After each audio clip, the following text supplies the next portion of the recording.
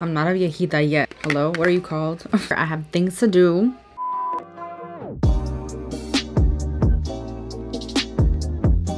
Hello everyone, welcome to my channel. For today's video, I'm going to be testing a bunch of new makeup from Sephora. Most of these items are from my previous haul, which I will have linked up above if you are interested in watching my haul. But yeah, if you're new here, I would love for you to subscribe to my channel. I do a ton of testing makeup just like this, and let's get into this video. Okay, so the first thing I actually have is for brows. This is from Rare Beauty. This is the Shape and Fill Duo. They did send this over to me. They sent over black and brown, and I don't know, I haven't even opened this yet, but I've seen people's reviews on it. It's a really interesting component because it's really small and travel friendly. It is powder, which I'm not really used to, but it has a little mirror, so it's perfect for travel. And I believe it also has a brush. Let's see if I can pull it out with my long ass nails here. Got it out. Okay, wow, this is a nice brush.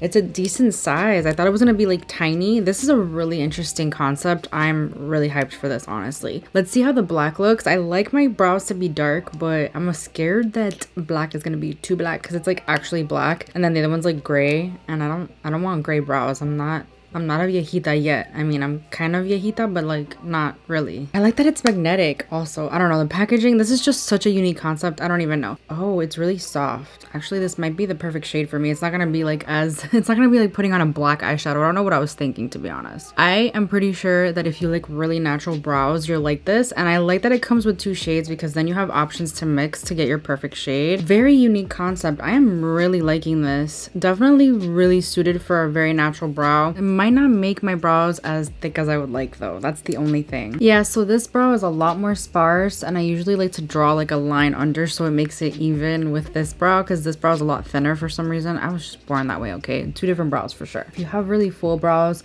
but like tiny little areas where you want to fill them in, then this is for you. But if you have really sparse brows, then this might be something that you use like after, if you want to like more natural look. I like the formula. It's very soft. It's so nice. I like this, and the concept is super unique. I don't know, I keep saying that, but I'm just like blown away by this, honestly. This is so cute. I just love it. So cute. I'm gonna go in with a little bit of brow gel just because I need something on my brows. This is the Benefit 24-hour brow setter. I like to like shape my brows upwards. I don't know, the fluffy brow still kind of in, you know. Onto the eyes, I do have an eyeshadow primer to try. I'm scared to try this though. Milk Makeup was kind enough to send me over a package. This is the, hello, what are you called? This is the Grip Eye Primer. So I have tried the Grip Primer for the face, and I do really enjoy that. It does grip your foundation really nicely. It doesn't do anything for pores though. And I'm a little worried that this is not going to cover. I like, you know, like a concealer type base on my eyes, only because I like to cover like my discoloration. I think there's a wand. I've seen people use this before. Yeah, there's a wand. So this is interesting. It looks exactly the same as the face primer. So let's see how it goes. It's definitely clear, and it's probably just gonna create like a gripping. It's gonna be like the Urban Decay Primer Potion, which I used to love. It does say to let this dry down before you go in with eyeshadow. I'm gonna like put it all the way to the top. I don't know if I'm gonna like this, I'm gonna be honest. We'll use it anyway. Okay, I've been sitting here for like 5 minutes and it's still kind of not dry. I feel it sticky just like the primer feels, but it's not 100% dry, and I'm like, I don't want to sit here any longer. I have things to do, so we're gonna move on. It is what it is. For eyeshadow today, Urban Decay was so nice, and they sent over their Eternals collection to me, and I'm such a bad YouTuber and I haven't gotten this video up, so I thought I would try this out. It is still available. It's at Sephora. You could also get it on urbandecay.com, and I'm pretty sure at Sephora the palette is actually on sale. We're gonna try it. They did send me the entire collection. This launched in early October. The movie didn't come out until, I want to say, end of October or even November. I'm pretty sure it came out like last weekend when I was in New York. I have no idea what the Eternals is about, I'll be quite honest, but I do want to see the movie. I'm a huge Marvel fan, so I was like, when they asked me if I wanted this collection, I was like, yes, please. I would love it because I'm a huge Marvel fan. Yeah, I've never heard of the Eternals, so how big of a fan am I? Anyway, it has a palette. It comes with 2 highlighters, which we're also going to use today because I don't have another highlighter to try. There's a bunch of eye pencils in here, which we'll get to when I'm done doing the look, and then we have some lipsticks as well. Let's start off with the palette. This palette is actually on sale for $32 at Ulta, Sephora, and urbandecay.com. It's originally $65 though. It is actually made in the USA of US and or imported ingredients and parts. The Vault is actually normally $295, but it's on sale for $147.50. I don't know if this is gonna be a kind of Black Friday sale that they're having on the Vault, but that's a lot of products for kind of a decent price, you know? Look at this packaging. It is quite bulky, it's quite fat, but here's why. I'm gonna show you. There's a pop-up element, and that is so cool. I am a sucker for packaging, so I love it. This is the color story. Oh my gosh, I'm excited. I do want to do swatches. I thought I wasn't going to do swatches, but I do. How am I going to do swatches? I'm wearing a long sleeve. Let's figure it out. Hold on. This eyeshadow palette is described as a velvety ultra blendable shadow. It's laced with bold, energy charged pigments. Create infinite versatile eye looks that command attention from a mix of metallic gold infused shades, pearl packed mattes, and super pigmented shimmers. So this blue is described as a metallic, and I think that's the only metallic. Let me just make sure. Yeah, that's the only metallic. I honestly do not see this blue as a metallic. To me, it looks even like a matte, honestly. I was thinking about deepening my outer corner with it for the look that I'm going to create today. So that's interesting. There's a lot of micro shimmers. The rest are just mattes. So when you swatch them, they're very, very soft. The mattes feel really nice though, I'm not going to lie. They feel buttery smooth. I'm sure they're going to blend out nicely. Let's take Devotion. Let's see how this primer holds up though, because oh wow, this is actually pigmented. What? I'm gonna take this all over the crease. This will be my transition shade. This shade actually comes across as much darker than what it looks like in the pan, so that's interesting. I thought it was gonna be a lot lighter. I kind of like it though. I'm gonna deepen the crease out with the shade Famous, which is this like deeper brown. I'm just gonna deepen the outer corner with this shade. Ooh, that is stunning. That deepened out quite nicely. I also took it a little bit in the crease. I think that brown is really, really nice to deepen out looks. I don't think it needs to go much further than that, so I can't really complain on the depth in this palette, although in the pan it also looks lighter than the way it appears on the eyes.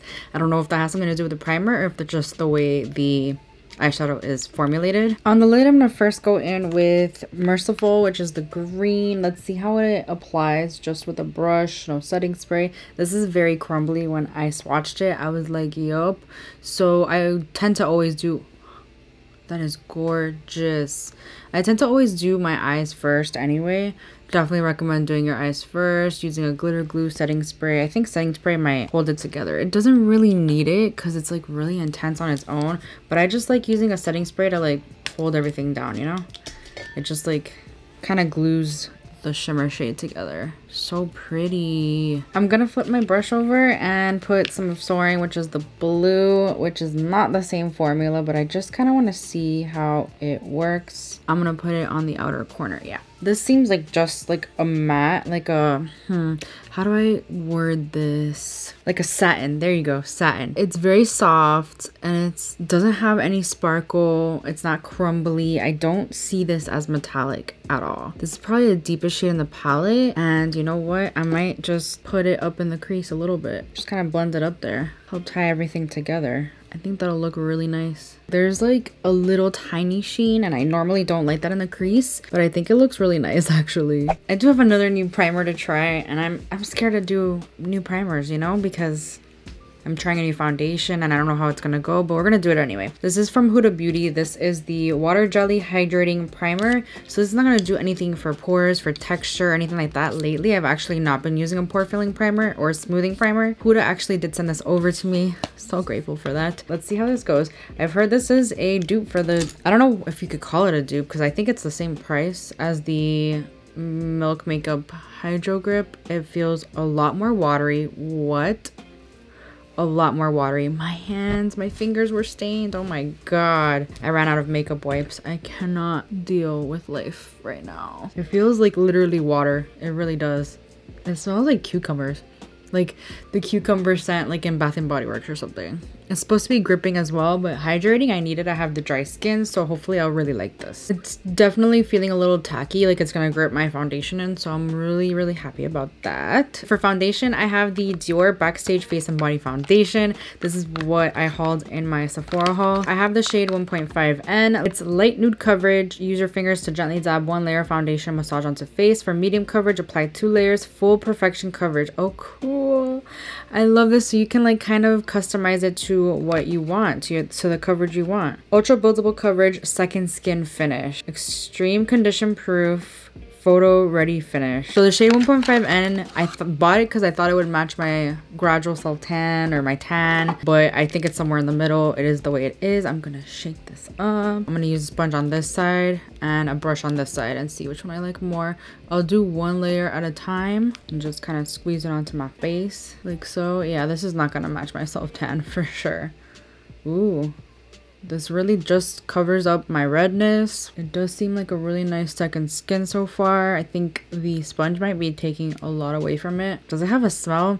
It kind of smells weird. I feel like it smells like paint. Okay, so that's one layer. Covered everything really nicely. I got my Rare Beauty foundation brush here. I'm just gonna apply it that much, I guess. On this side, yeah.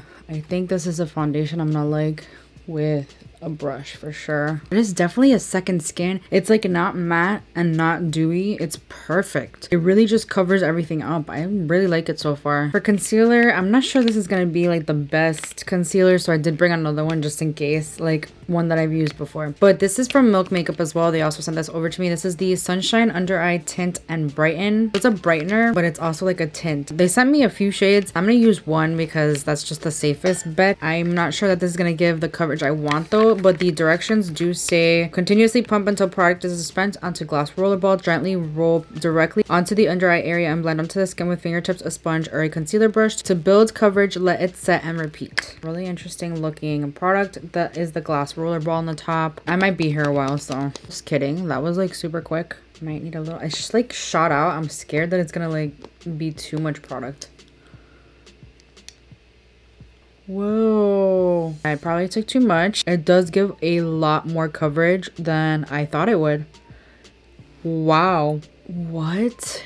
I am so impressed with this product right now, and this is like the perfect shade for me. It is really brightening, but it's also like concealing. It's not marketed as a concealer though, which is interesting. The sanitation of this, I'm not sure about it. There's still a lot of product left on here, and I feel like that's gonna go to waste because if I put it back in there, it's gonna get all over the cap, and that irks me. My under eyes like look the best that they have ever looked. Super brightened. It just covered everything. So impressed. To set everything, I have the Hourglass Ambient Lighting Palette. Now I'm not sure how this works because it's such a shimmery palette. I just don't know how it works, so we're gonna figure this out together. I'm gonna take this first shade and see how it goes. Hopefully it's not like incredibly shiny. I don't want like that shine under my eyes. I don't know, you know, I'm not really seeing much happening. Yeah, this is not something I'm going to use on my under eyes. It's actually like accentuating everything, making my concealer look like absolute basura. I'm going to take a mix of these two and just kind of set my entire face. I guess this would be a setting powder for the entire face. It just kind of gives like that luminosity. It just takes a lot for it to show up. I feel like I have to really dig my brush in there. I am not sold on this product. I'm not going to lie to you. I'm really not.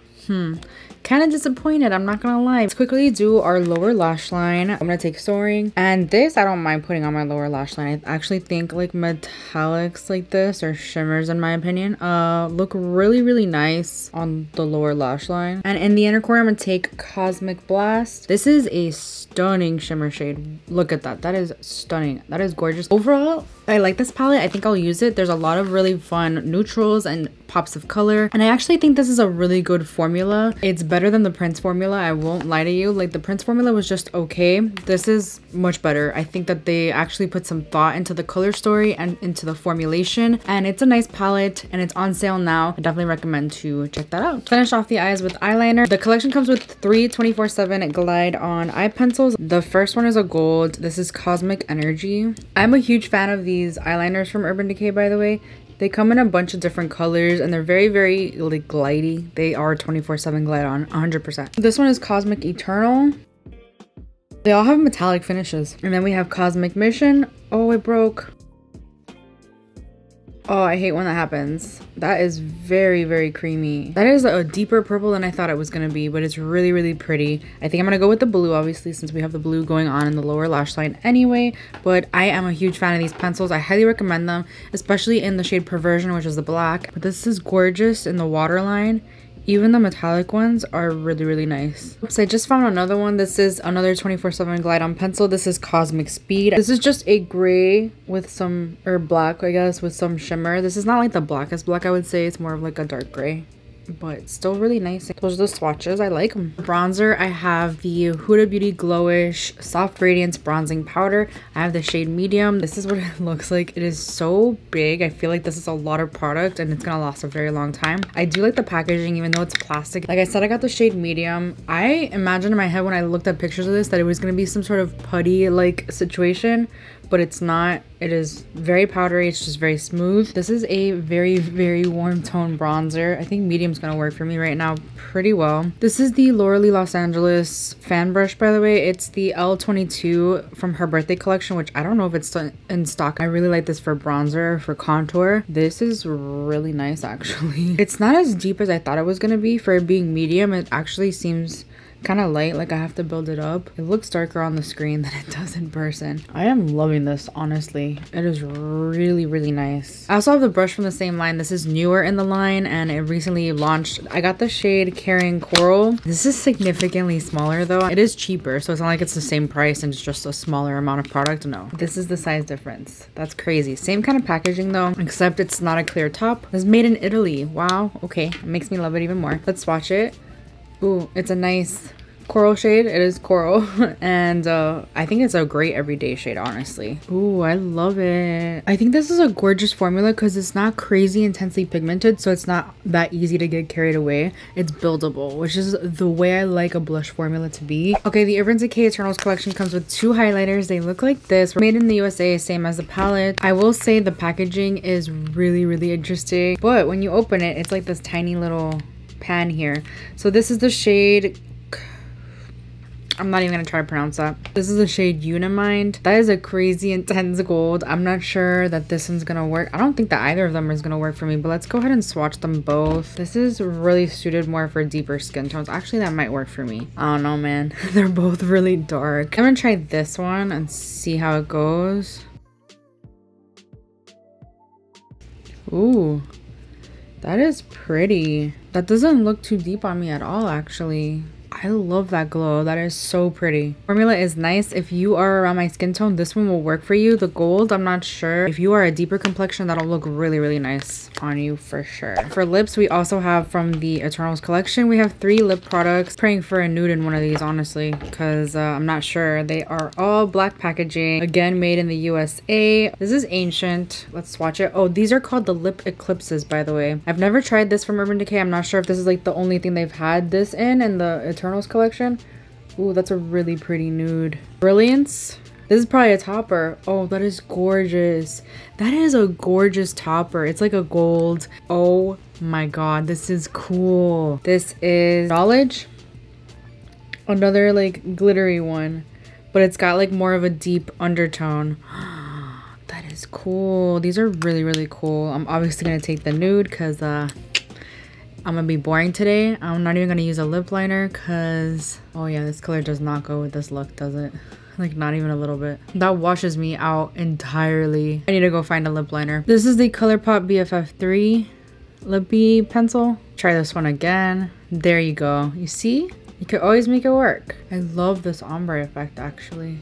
This is the final look. I will keep you guys updated on how this makeup wears throughout the day because I'm not going to be doing a wear test. I do have to say I liked everything that I tried except for the Milk eyeshadow base. I don't think it did very much. I think it is probably going to grip it and this is probably going to last a really long time, but I personally like something with pigment. This is why I don't like the Urban Decay primer potion. I just don't. I do like the eyeshadow palette and I think it's actually worth the sale price. Do I think it's worth the $65 price point that the original cost? No. I do think that if you are a huge Marvel fan and a huge Eternals fan, that you'll really like this palette though. It's just like a collector's item, honestly. I do like Marvel. Would I have purchased this if it wasn't sent to me? Probably not. I think this look is pretty and you can create a ton of looks with this, but I already have a lot of these shades in my collection. It is a good formula. I definitely think it's worth the sale price, so it's worth looking into if you're looking for something like this for sure. I did love the highlighter from this collection. I think it is beautiful and I believe they're also on sale. Basically the entire collection's on sale. This is a beautiful highlight. If you're on my skin tone, I highly recommend it. I really did love the glowish cheek products.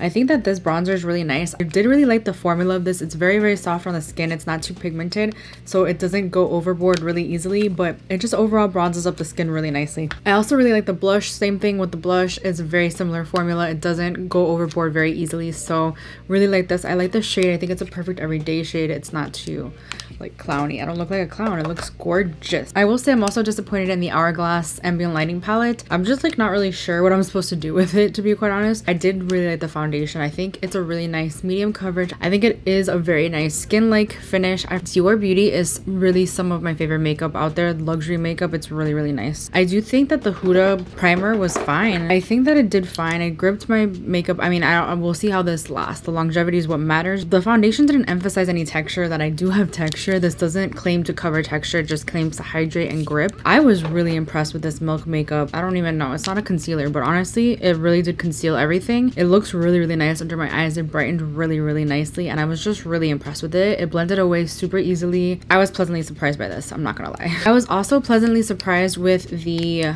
Rare Beauty eyebrow products. I like the way my brows look, I'm not gonna lie. The only thing is, if I want like a more bold brow, this cannot give it to me. Obviously it's powder. I don't know, I was pleasantly surprised by this as well. I was really impressed with almost everything, so this was a very successful testing new makeup, not a fail. Anyway, that completes this video. Thank you so much for hanging out with me today. If you enjoyed this video, please give it a thumbs up. It helps me out so much. Please subscribe if you haven't already, and I will see you guys in my next video. Bye. That's like a matte with like a shimmer in it. I don't really like those at all, so you know what, I changed my mind. But I'm gonna take this all over the lid, and yeah, this, I mean, what, can you see that? Yeah, let me hide this because I cannot see what I'm doing. What? Sore. If you're new here, if you're new